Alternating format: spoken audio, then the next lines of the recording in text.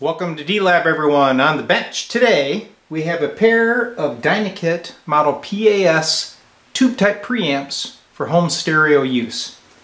This one I just picked up at a swap meet a couple weeks ago, and it's going to need some power supply work, and there's some other things that have been interrupted that I need to take care of. This one is a customer unit. It was recently sent out for repair. When it came back, the power supply wasn't exactly completed. So both units are going to require power supply work. Let me show you what's going on. Alright, we will start with the PAS unit that I picked up at the Kalamazoo Hamfest. I opened up the unit at the swap meet and noticed all the tubes are gone. There was also some miscellaneous wires hanging out inside. I really wasn't too concerned about that, but what I really was concerned about is the power transformer, because it still has the old crusty 12 volt DC rectifier system and the original filter cap. So let me show you a real quick trick so you can verify your power transformer is good without having to go underneath the chassis. Well, here we go. I'm going to show you the little quick trick for testing this power transformer without having to interrupt the PAS preamp. Number one, remove all the tubes. In this case, they're already gone, so that wasn't a problem. Step two, you're going to take your meter on AC volts. We're going to look at the pins of the 12x4 socket. So pins 3 and 4 has the 12 volt winding coming off of the power transformer. So it is present. Now you have a center tapped high voltage output coming off this transformer. So take one lead, go to chassis, and the high voltage is on pins 1 and pin 6. And you can see we have the high voltage present. So the power transformer is good. The other thing that I'm going to have to deal with is somebody mounted a chassis mount fuse holder on the rear panel, which is a great idea because these things didn't have fuse protection. But when I get ready to install my power supply board, that fuse holder is going to interfere. I'll deal with that later. Now that I've verified that the power transformer is good, we'll be installing the D-Lab power supply board in this position, and now you can see why the fuse holder is going to be in the way. Alright, let's move on to the customer unit. Here's the inside of the customer unit. You can see the circuit boards look really nice. They've been recapped. The power supply has also been recapped, but only partially.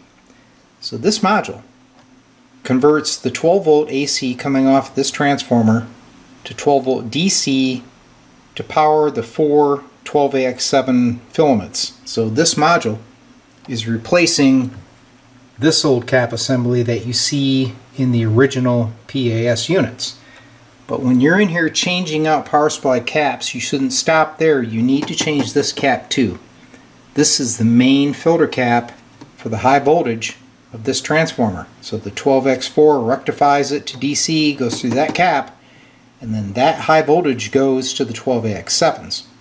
So this cap is actually the original filter. It did not get changed for some reason. But we're going to eliminate all those problems by removing this board and putting one of my modules in its place. This cap board replaces both the high voltage filter cap and these low voltage DC cap assemblies. So I'm going to start by replacing the power supply in the customer unit. I've showed this process several times in the past, but there is the new board installed, and it has fuse protection, which was not added to this unit. So the old board has been removed, new board's in, going to get it wired up. Alright, I've got the power supply boards installed. This is the customer unit. This is the swap meet special. Now you can see that these boards still have the Black Beauty caps. So if you're working on one of these preamps and you want to keep those old caps in, there's something you need to do first. You take a DC voltmeter and you're going to look at the output jacks of the preamp and make sure that there's no DC voltage present. So let me flip this thing on and I'll show you what I'm talking about. Alright, I just powered up the preamp. It's going to take a little bit for it to warm up. But what you want to do is watch the DC level. You sure don't want to have DC voltage going into your power amp. That'd be a very bad thing. So take a look at this output. I'm already seeing 14 volts DC present on that jack. Let's take a look at the other channel.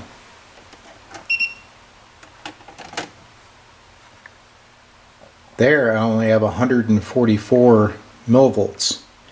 So back to this channel where we saw the 14 volts, I'm going to move the base control, and look at there, that voltage is dancing around. Let's go to the schematic. I'm pretty sure I know what's wrong. Alright, here is one channel of the PAS preamp. Now we are seeing DC voltage on the audio output. So if you trace that back, you'll see that base control. Remember, I was moving that back and forth and the voltage was changing with it. If you follow the wiper arm up and over, there is a 0.02 coupling cap coming off of that 12AX7. So you got high voltage here, you should have no voltage here because that cap is supposed to block the DC. But I bet you that one of these black beauties has shorted out. So here are the 0.02 microfarad caps that I just showed you on the schematic that go to those output jacks. So one of these is more than likely shorted. Let's check it with the ohm meter. So I got the multimeter set at 0 to 600 ohm scale. Short my leads. You'll see it's working. Let's check our caps. So here is one of the 0.02 microfarads. Look at there.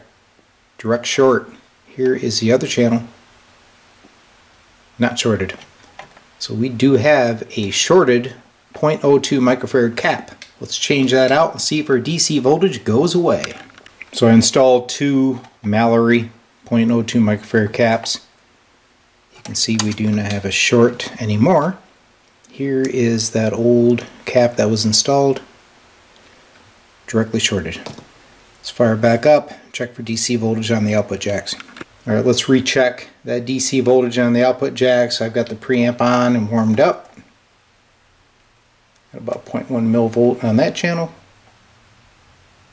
Around 0.5 millivolts on that one. So there's no high level DC present. So that one cap was causing the problem. But remember, this thing is still full of those black beauties. To do it right, you need to change them all. Alright, that's a wrap on the tech tips for the Dynaco PAS preamp. If you're interested in one of these boards to rebuild yours, you can find these on dlabelectronics.com or shoot me an email for more information. Next task, a pair of Dynaco monoblocks in need of D-Lab's assistance. We'll see you.